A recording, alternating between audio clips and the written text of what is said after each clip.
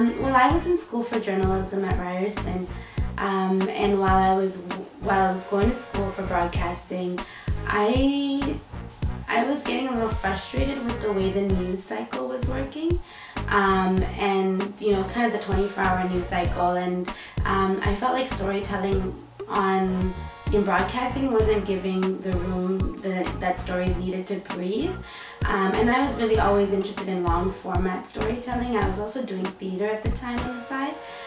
So between kind of like exploring theater and getting frustrated with the news world, I thought documentary might be an option for me. And so I kind of fell into that as well, just like exploring it, doing short docs, and then realizing that was a medium for me, and then from there going into narrative, because I don't want to just document what is, but I want to imagine what can be, and that's possible through narrative, through drama and comedy, and television as well, maybe one day.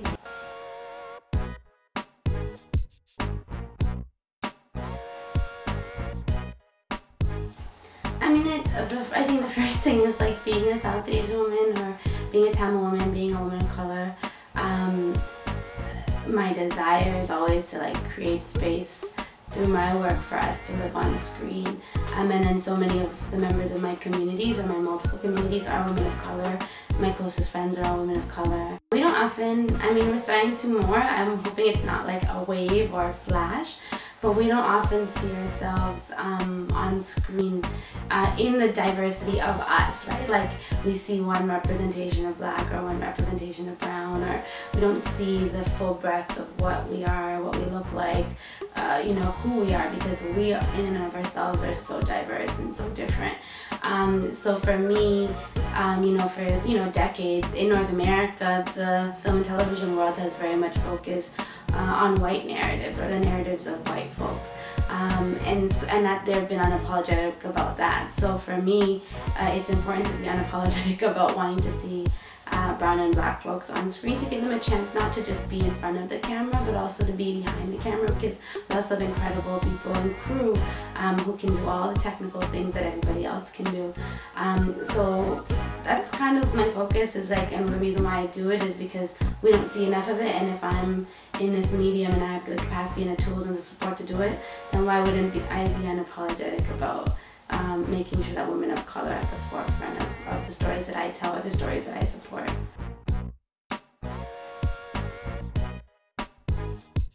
I think so. I think it's definitely like changing and shifting. Some of what you're seeing, for example, like Issa Rae is such an incredible success story, right? Going from her YouTube series Awkward Black Girl to now having an HBO series with Insecure. Like, you're seeing the capacity of people who maybe didn't have access, many of us didn't have access to the industry for so many decades, are now just creating our own content, and the industry is following us, or recognizing us, or calling us, which is interesting. And we're also getting to tell the stories that we want to tell in our own way, but through their platforms, which is interesting. We're also creating our own platforms, like Ava DuVernay and her team with Array, distributing films by people of color and women. So I think things are shifting, because you're seeing a lot more black folks, indigenous folks, and other people of color in leadership positions, and in kind of the business making of it, of the film and television industries. And for that reason, I think things are starting to get better. And it's been slow progress over decades. We're not the first to do it. Like, we're standing on the shoulders of giants. So many people before us have paved the way for what we're doing now. And so I think it's going to continue to shift, especially with our access to tools and equipment that we haven't had before. Like, we don't need big, red cameras or studio cameras. People can use a DSLR or their phone and, record a film. Like Tangerine on Netflix was filmed on an iPhone. That's incredible, and it's a story about trans folks. And so I think that we're going to continue to see changes, but I don't think it's nearly where it needs to be. We have so much work still to do.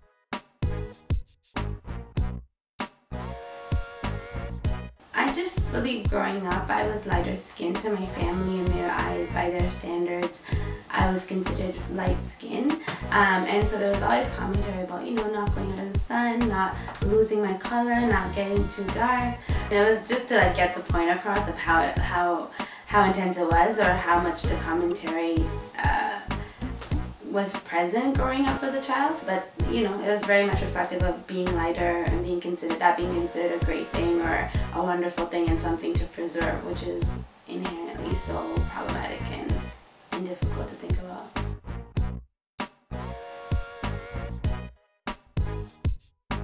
I think it exists in all communities of color. I think at the root of shadeism for many communities of color is also anti-blackness. So I think like how people treat those in their communities is coming from a framework of anti-blackness, if we want to look at it carefully, because then that extends towards the black community, because there's also racism between communities of color and we can't pretend like there isn't.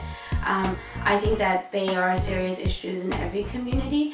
I wouldn't say it's worse than. I think that there's also a lot of privilege that comes with being South Asian. I think that we don't experience the same things that black communities do. We do experience difficulties and we have been through, you know, colonialism and the effects of that, but I don't think that it's nearly the same kind of experience, especially for also not just only black folks, but also indigenous folks, especially living somewhere like Canada or in this country or in this land. So yeah, I think it's a huge issue in multiple communities. I wouldn't say it's worse than or less than. I just think it looks different in different communities as well.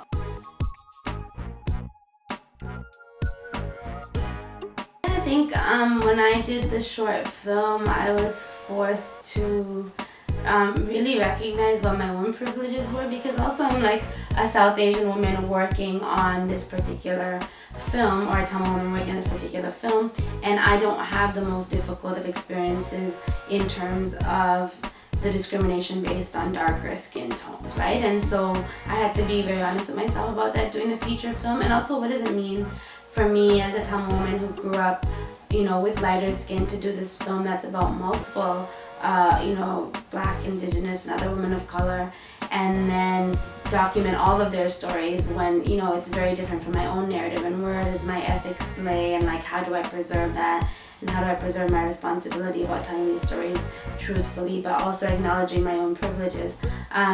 So it was a very like important checking and learning experience, internal checking and learning experience for me, because it just forced me to recognize that my experience has been very different from those of darker skinned women in my community, but also other communities of color. And just to be honest about that and not, you know, not try and hide that or pretend like my experience was anything different. And I think by acknowledging it, that just allowed me to be more honest with myself and with others, and it allowed me to meet the people that I was interviewing with more honesty so that we could have a more real conversation.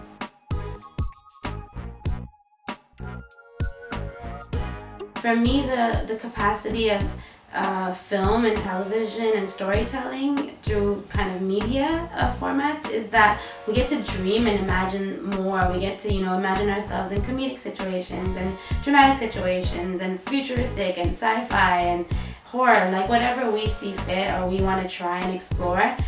We get to place ourselves in those positions and we get to see ourselves on screen, and I think representation is huge. You know, like when I think of working on shadeism and what I learned there, I think so much of not that it's the roots of it, but what kind of spurred shadeism along for many of us internally is the lack of representation we see in ourselves. Because if you don't see yourself in the books or the music or the film, any kind of media art that you're intaking, whether consciously or unconsciously, it's giving you messages about who you are or your value and worth. And so I think again, the capacity of film and television and storytelling to allow people to dream, both the artists and the audience themselves, and to imagine more, is why I love it so much.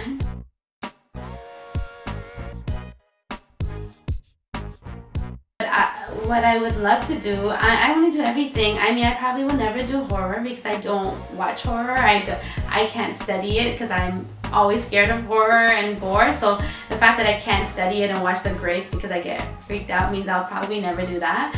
But I love like futuristic stuff. I love science. I love the comic books turning into films. I want to see more of the characters of color, which you're seeing from the comic books, be made into films. I want, or even just like an independent comic that we want to make into a film. I love drama, I love comedy, so I think anything. Right now we're writing scripts for 2 different films, and one is a comedy and with an element of drama because there's seriousness to life as well, and the other one is a full-on drama. So I'm dabbling in everything and working with other writers as well, and I'm interested in doing it all. I might not always write the content that I'm gonna film, that I'm gonna direct, and I'm okay with that because I think there's better, you know, comedy writers out there than me.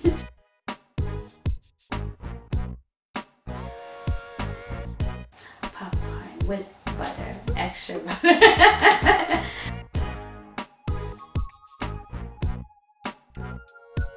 My favorite filmmaker in general, oh my gosh. Ava DuVernay of recent history because of the path that she's paved, and then I grew up watching a lot of South Indian cinema, and so Mani Ratnam is one of he's like the godfather of South Indian film. He's done so many socially conscious commentary films, so he was a big inspiration for me. So those two, but there are many more. And Mira Nair.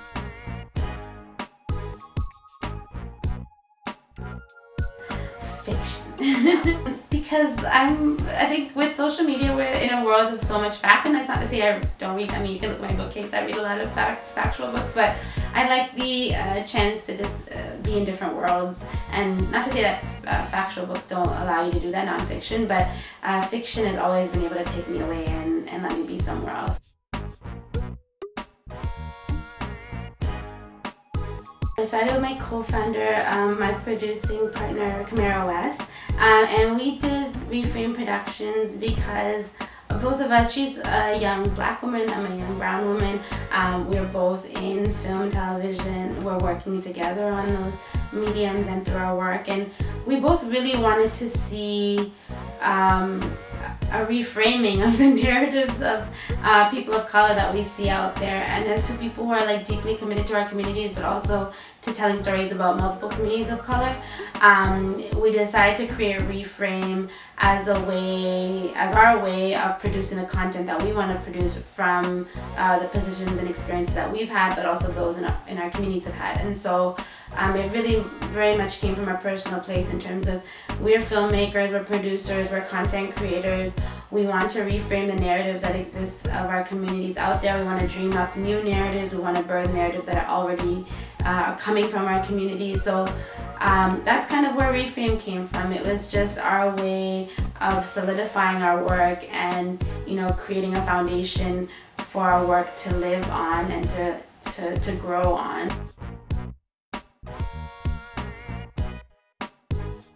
I have to say that you have to work really hard to make money. It's just, we don't live in a world that is automatically supportive of those who are in media or even in the arts as a whole. And I think that if you want to pursue it, there is space to make money. You have to be resourceful, you have to be smart, you have to kind of put your hand in multiple pots. But you really have to want it, because if you're not sure about it, or you're teetering, or you're on the edge about it and you're going back and forth, I don't think things will come together, because it requires such a heavy amount of dedication and commitment and passion that unless you really love it, you're not going to find those ways to make money. And I mean, it's always hard until you make your first or second film, and then people start to recognize that, hey, maybe we should be supporting this filmmaker because they have something to say. So I would say keep pushing, but you have to be resourceful and make sure that you have your hand in multiple pots. If you don't, it's going to fall apart real quick.